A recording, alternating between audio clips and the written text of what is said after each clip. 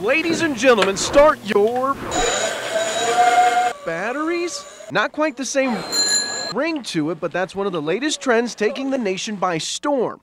The electric bike. Power to the pedals. It's not a hill that we can't conquer. I love it. Go, gang. Try to miss the camera. All you gotta do is charge the battery, pump up the tires, and you're good to go for 20 to 40 miles. Meet Tara and Gary Yates. They own Corner Upholstery and Yellowstone Scooters.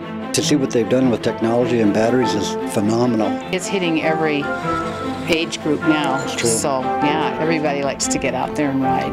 Case in point, the Benyons, who just happen to have 5 e-bikes and want to buy more.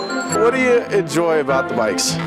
What's not to enjoy? They're fun, they're stylish. I love to just turn it on and go and pretend that I'm pedaling and not.